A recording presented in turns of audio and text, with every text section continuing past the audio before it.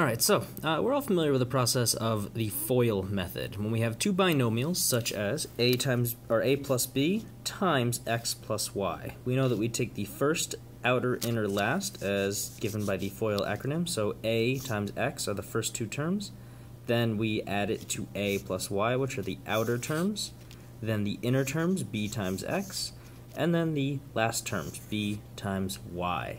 And we get ax plus ay plus bx plus by as our final solution.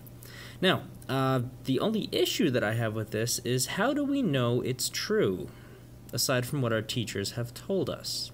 So what I'd like to do is, using the distributive property, I would like to show an equivalence, basically to give the reasoning of why we multiply all of these components together. So we'll take a look at that. Alright, so there's a couple things that we already know. We know the distributive property, so if we have, let's say, x times y plus z, we know that we can do the distribution of x times y plus x times z, so equals x times y plus x times z. Alright, so that's the first thing that we know. The second thing that we know is the commutative property. So we know that x plus y is equal to y plus x. We could even extend that further. X plus y plus z is equal to z plus y plus x if we wanted to. We could basically rearrange this however we want, because the order of operations under addition or multiplication, they don't really matter as long as we're not doing both of those operations at the same time. These will both come in value for this proof. Alright, so now that we're ready to start doing our proof, or proving our beliefs, what we're going to do is we're going to take a plus b, and let's just say that that's equal to some number or letter c. Alright, it doesn't matter really what letter we choose, we're just going to choose c because it comes next in the sequence.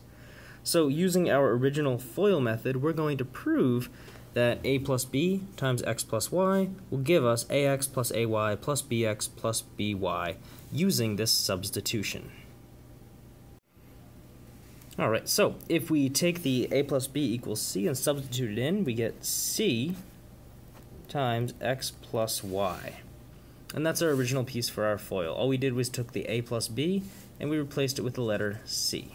Alright, so first thing, we know that we can use the distributive property, so let's go ahead and use that. So c times x plus c times y. Alright, easy enough. After that, we're going to start using some substitution.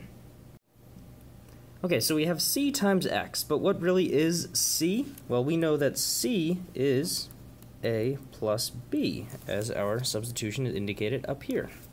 Right, that's times x plus, once again, we have letter c, so we're going to make it a plus b times y.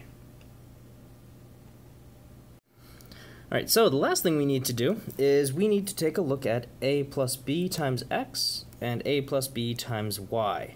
We talked about the commutative property with addition. I showed an example, but it also works for multiplication. So x times y is equal to y times x. So we're going to also use that as some justification in here as well.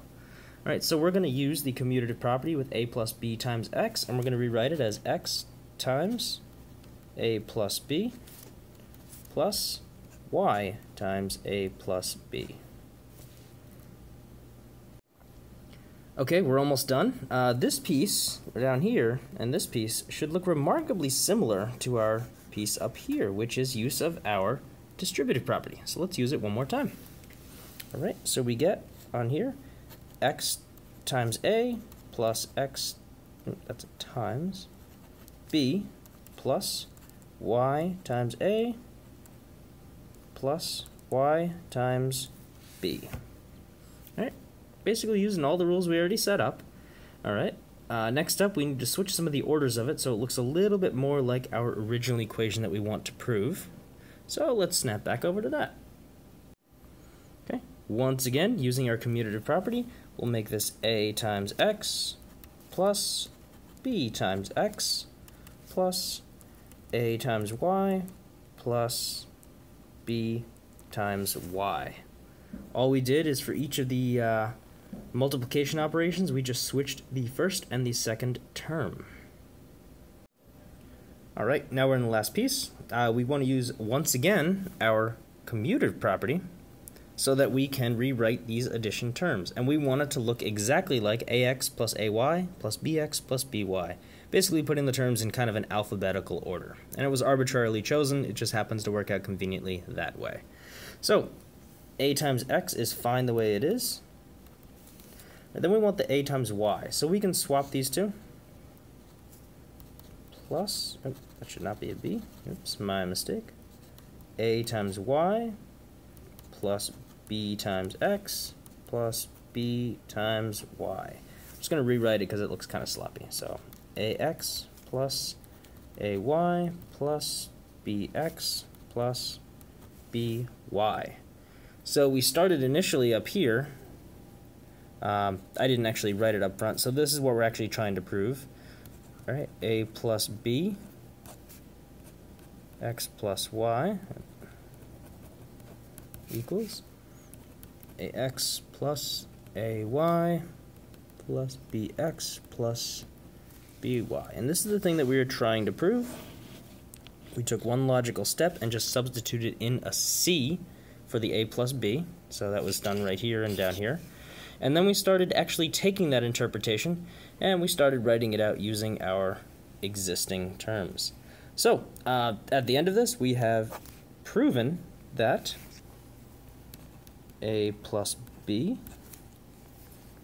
times x plus y equals ax plus ay plus bx plus by. I'm not sure how many of your algebra teachers actually showed you the justification of this proof instead of just saying, oh no, just FOIL it out and figure it out.